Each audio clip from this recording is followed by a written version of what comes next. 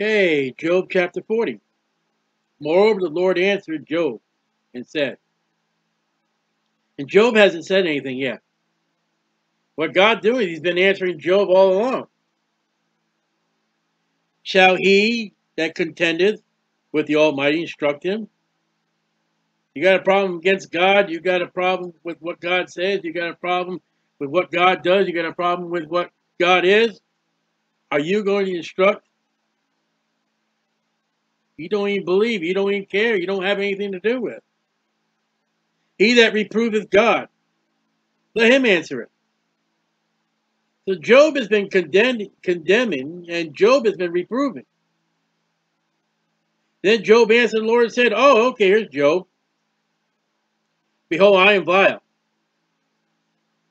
What shall I answer thee, God? I will lay my hand upon my... I ain't going to say a word. Look at Job. Look at Job put on the spot. Oh, if the Lord would give me time, I will answer him. I will defend myself to the Lord. Okay, Job, your turn. I won't say nothing. I'm not going to say nothing. And remember, Job is right with the Lord. He's just.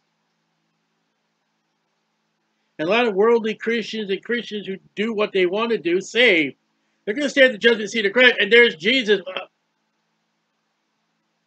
You're not going to say nothing. Now, Jesus said, as far as the lost man at the great white throne judgment, have we not prophesied in thy name? Haven't we done this in your name? Haven't we done... God's going to give them a chance because they're just so bold against God, what we read. They contend with God. They reprove God. God, look what we done, Jesus. Hey, listen, I'll tell you something. Depart from me, you workers of iniquity, I never knew you. When it comes down to Christian at the judgment seat of Christ, that's our Savior, that's our God, that's our all in all, no matter what we thought. Wood, hay, or stubble, gold, precious stone, or silver. The lost man, I think God's going to give him a chance. Because he doesn't know any better. Once I have spoken, Job said, but I will not answer. Yea, twice, but I will proceed no further. Job said, I ain't saying one word to you, God. Might get myself in more trouble. Then answered the Lord unto Job out of the whirlwind. God is still speaking. There's that whirlwind before Job, his three friends, and Elihu. I don't know if it's moving around. I don't know if it's stationary. But here is a whirlwind. And it is talking to Job. That's a miracle. Gird up thy loins now like a man. Come on, you want to be a man? Gird them up like a man. I will demand of thee, Job. I'm demanding you, Job, and declare thou unto me. Job, answer me. Tell me. Wilt thou, Job, also disannul my judgment? Will thou, Job, condemn me, that thou mayest be righteous? And men do that. Men will say, God, you're mean, you kill all these people, and you've done all this wicked work. Israel did it in the wilderness with griping and complaining. People change the Bible. People have another Bible. People have another holy book. They have tradition to disannul God because, if I give my church money, they'll pray for me, and I'll get out of my sin, and God won't judge me. If I go to this person other than Jesus, if I go to somebody else besides the mediator, the Bible said, well, I'm going to be absolved of my sins, and God can't touch me. That's called religion. And God will not approve of it. And yet people are going to be, okay, God, take care of me. My religion takes care of me. Whatever I believe in, there's no God. There is the Big Bang, or there's no God. There's science and education. And they're going to find out they're wrong. That happens today. Hast thou, Job, an arm like God? Can thou thunder with a voice like him, God? Come on, Job. What's your voice sound like to God? When God spoke in Exodus 20 to the children of Israel, they feared. To Moses, you stand between it. Don't let us, because God, that voice is going to kill us. How you doing, Job? All right, Job, you're a judge, all right, but do you have the excellency we're going to read about right now that God has? When people come before are they going to just only speak the truth and no lie at all?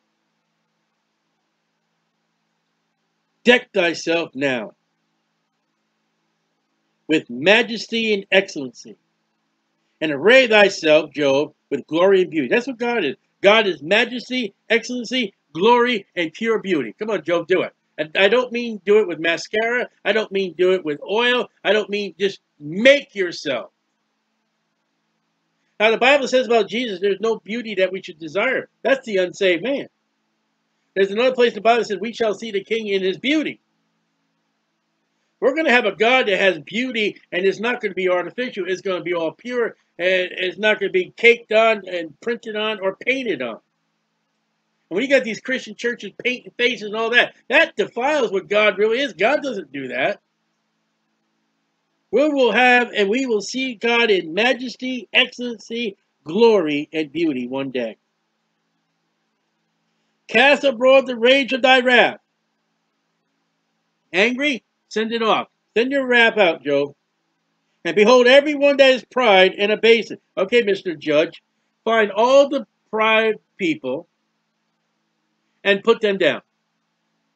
Pride go before destruction. A haughty spirit before a fall. Okay, Job? Take everyone that's pride and bring them down. God's going to do that one day for the Christian, wood, hay, or stubble. Every proud Christian, whoever they are, wood, hay, or stubble. Every proud lost man, off into the lake of fire that burns forever. Come on, Job, do it. Job, do you know who's prideful and do you know who's not prideful? Have you charged someone with pride and they don't have pride? Have you found someone not to be prideful and to be proud? Find them, Job. Come on. This is the power of God. God knows all our sins. How you doing, Job? Look on everyone that is proud. Everyone. And bring him low. Come on, Judge. That man's proud. Put him in the dirt. And tread down the wicked in their place. Come on, Mr. Judge. You help the widow. All right, every wicked man, put him down. Put him in the dirt. God does that. God will do that. You know, oh, I know this man, he's wicked and violent. He's lived his whole entire life. And yet, he's going to stand before God one day. And if he's lost in the great white throne judgment, he may be able to stand up to God and say, God, you this, you God this, you this, God, and all that. And God's like, okay, depart from me, you workers of iniquity. I never knew you. That's a humbling experience. When the Bible says every knee shall bow down and confess that Jesus Christ is the Lord. A lost man will do that. Hide them in the dust together, the proud, and bind their faces in secret. Don't tell anybody what you're doing. You know, there are people today, from the time of man, of Adam and Eve to today, God has taken man and he has privately, for some men, he's broken them down. And nobody knows. And they might have been broken down to repentance. Or they may have been broken down to condemnation. And some people, they don't even know what happened. Stuff happens to us in our lives. We don't know why God's doing it. Some people may think they know, but we don't know. Even the people involved don't even know. Come on, Job, do it in secret. Work on that man in his life or work on that woman in his life, Job, and they have no idea what you're doing, but it's for the honor and glory of God. Do it, Job. That's what God's been doing to Job all along. Job doesn't know why he's been attacked. And yet it's to God's glory by the time we finish the book. Then will I, God, also confess unto thee that thy own right hand can save thee. All right, you think you can save yourself? You think your works can save you? You pick up verse 6 all the way down to 13. When you can get rid of God's judgment by your judgment. When you can override what God has said in judgment. When you can condemn God and you're righteous still. I got my religion. That's better than God. Okay, if you can get a religion that God will approve of, you will get a woman that can intercede instead of Jesus Christ. You can get that. Okay, God said, okay, wait a minute. And if you got an arm like God and you can come up with a mighty voice like God has thunder, if you can do that, Joe, or any man. And if you can deck yourself with majesty and excellency, and you can have glory and beauty, and you can spread your wrath out, and you can take the proud people and you can abase them, and you can take the proud people and you can bring them low, and you put the wicked in their place, then God will confess to you you're saved and you get to go to glory. And when we get to heaven, we'll all worship you. There's two men in the Bible that are righteous that no man can match outside of Jesus Christ. Job. Job is one of them self-righteous and righteous men that did right, honestly. And that rich young ruler that came to Jesus. Jesus says, thou shalt not steal, thou shalt honor thy mother and father, thou shalt not commit adultery, thou shalt not bear false witness. He says, listen, Jesus, I've done it all. Jesus did not rebuke him. But like Job, he had a sin. He was covetousness of riches and gold. Job was self-righteous. If we can declare ourselves as Jesus Christ, innocent and sinless by our own perfection, that we are righteousness in our own merit without Jesus Christ, then God says, okay, you're saved, go to glory, and we'll worship you. That ain't going to happen. And if you can get a lost man comes up to you, oh, I'm good. I got my church. I'm baptized. I go to church. I give money. I do this. Can you outmatch what God does? Now, we just read in the previous chapter 39, God feeds all the animals. How you do? Well, I have a bird bath. I have a bird. That's not all the animals. Well, I gave money to feed, children over in this nation that are starving. That's not all the children. In every man, there's a little bit of pride. Bring yourself down. We all have pride. Bring yourself down. We will do things or not do things because of our pride. That's a sin. God will not confess to you that you can save your own soul. Behold now. Okay, verse 15 to 24 is interesting. My footnote says it's an elephant. Some say a hippopotamus. Some say a crocodile. Let's look at this unbiblical truth that men teach in the Bible, footnote. Then we'll look at who it is. Behold now behemoth, which I, God, made with thee. God's creator, God made this animal. He eateth grass as an ox. Okay, an elephant can eat grass. If it's a crocodile, I don't think crocodiles eat grass. Low down. His strength is in his loins, his middle part of his body. His force is in the navel of his belly. I don't know about an elephant. I mean, elephant, his force is in his head and his trunk and his husk. He moveth his tail like a cedar. You ever seen an elephant's tail? And I'm going by what the note says. This says elephant. The elephant's got a kind of flimsy kind of little tail there. I mean, there are animals that have tails that reach all the way up to their head to get rid of flies. He don't even have a tail to be big enough like that. The sinews of his stones are wrapped together. The muscles and the fragments of his body, they're together, they're twined, they're solid. His bones are as strong pieces of brass. I don't think that's an elephant. His bones are like bars of iron. I don't think that's an elephant. When you said God created him, it says in Ezekiel 28, thou art the anointed cherubim that was created. He is the chief ways of all God. Yet the elephant is worshipped in India, but that elephant is not going to tell you about God. Welcome to Mr. Elephant, tell me about God. I don't understand that. Stop speaking tongues to me. Tell me, Mr. Elephant. An elephant, as my Bible says, I've seen crocodile and I've seen hippopotamus. They know the chief ways of God. You can't even find elephant in the Bible outside of this note.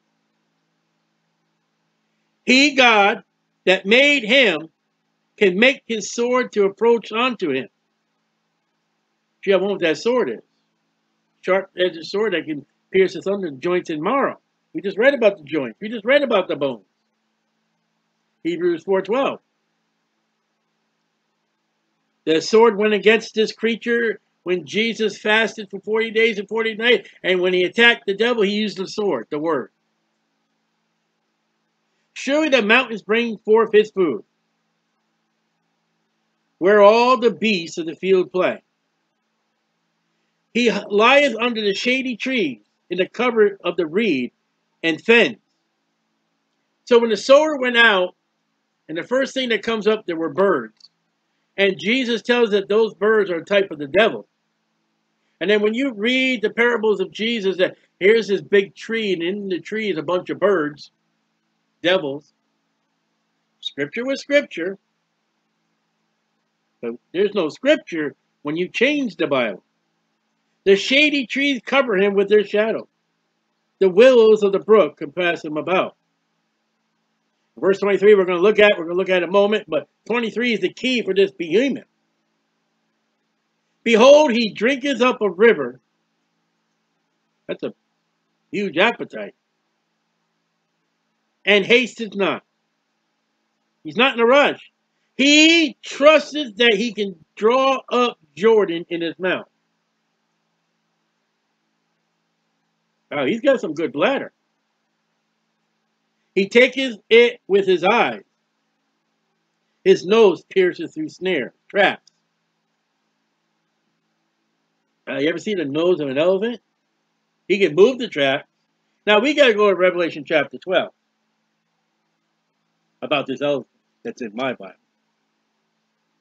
Revelation chapter 12. And we'll get the context with Scripture, where Bible scholar idiots, don't get it. Because they don't know their Bible. And we'll pick up verse 3, chapter 12, Revelation. Yet to be future, and yet right now. And there appeared another wonder in heaven. Behold, a great red dragon. Must be a hippopotamus. Can't have dragons. The Chinese can have dragons. But the Bible can't have dragons. The Bible can't have unicorns. Having 7 heads and 10 horns and 7 crowns upon his head. His tail drew the third part of the stars of heaven, fallen angels, and did cast them to the earth. And the dragon stood before the woman which was ready to be delivered, for to devour her child as soon as it was born. Now verses 1 and 2 tells us that woman is Jewish. Israel. Here is a being who wants to eat a Jewish piece of flesh, human body. And yet there's a religion out there that says we eat Jesus. That would be a Jewish body. That would be an account of this dragon that we're reading about right now. I don't eat the flesh of Jesus Christ. I eat a piece of wafer that represents the bread and blood. It is not the body. Here is someone who wants to eat a Jewish body. I wonder who that could be. And she brought forth a man-child who was to rule all nations with a rod of iron. And her child was caught up to God and to his throne. And the woman Israel fled into the wilderness where she has a place prepared of God, that they should feed her 1,260 days, 42 months. How many chapters are in Job? Uh-oh. That's the tribulation period. And there's war in heaven.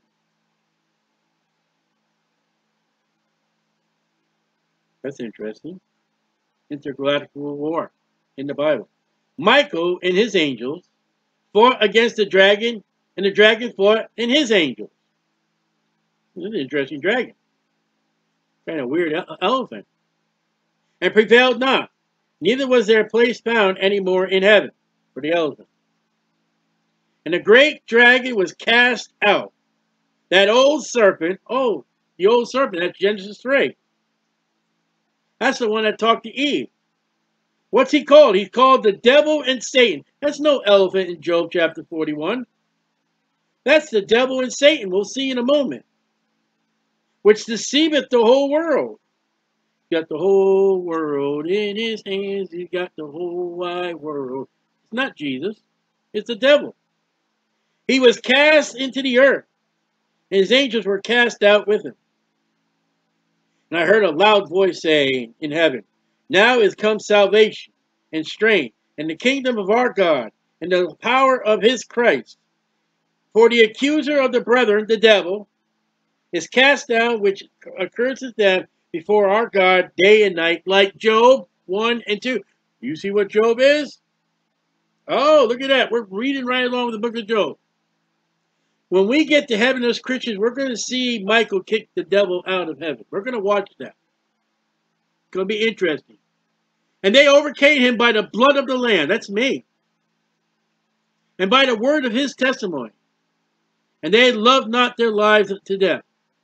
Therefore rejoice, ye heavens, and ye that dwell in them. That's going to be Christians, angels. Woe to the inhabitants of the earth, and of the seal of the devil is come down unto you, having a great wrath. He's angry, because he knoweth that he has but a short time. And when the dragon saw that he was cast out into the earth, he persecuted the woman Israel, which brought forth the man child. And to the woman were given 2 wings of a great eagle, that she might fly into the wilderness. Jesus would pray that your flight be not in the winter, unto her place, probably so preacher, where she is nourished for a time, 1, times 2, 3, and half a time, 3.5 years. Tribulation. From the face of the serpent, or the elephant, if you read the next verse, with Job.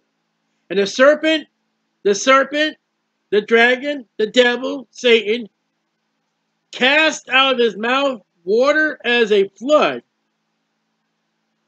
after the woman, that he might cause her to be carried away in the flood. There's that elephant drinking all the water. But it's not an elephant, it's a dragon. It's not a dragon, it's an old serpent. It's not an old serpent, it's the devil chasing after Israel in Job chapter 40.